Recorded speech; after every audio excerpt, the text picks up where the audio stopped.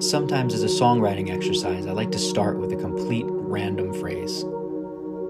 It's a good prompt because it gets me out of my head and my normal things that I would write about.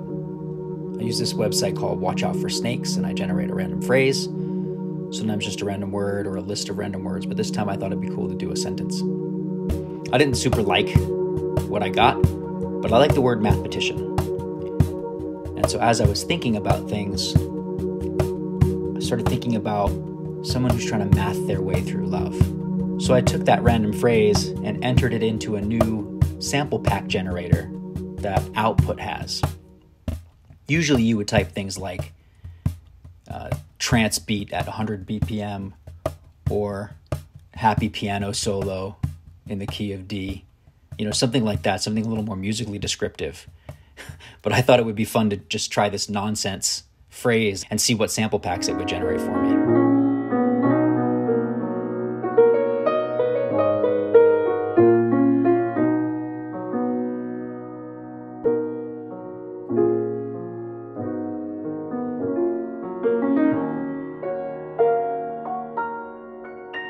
Once I listened through a few of the ideas, I really dug it.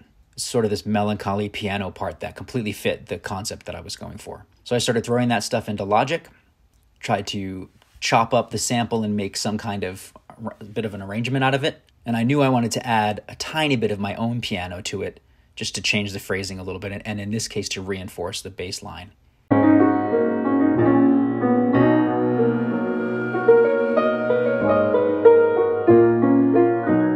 At this point, I started hearing a bit of a melody in my head, this little like, and I thought, what could that be? So at first I wrote, sometimes it doesn't add up, thinking I would try to use as many math puns as I could. But I ended up changing it to, it's true it doesn't add up.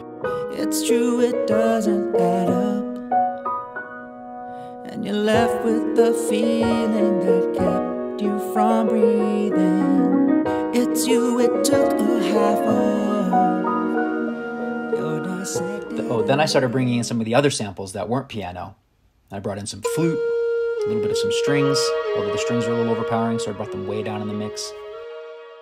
And then I really liked this acoustic guitar part, but it didn't fit over the first phrase, so I added it in as a second section. And once I did that, the whole song took on a different direction. But when you think about the times you had together, what is that word?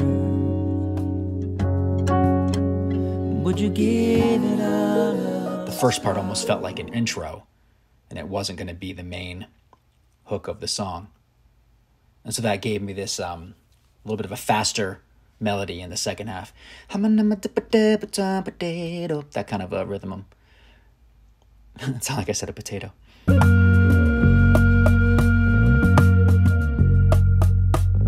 I really like working this way because I wouldn't have come up with this song on my own. Not the concept, not the style, not the piano. This is something entirely new for me. And whether I do anything with this song or not, I really like the exercise of getting myself out of a comfort zone as a songwriter.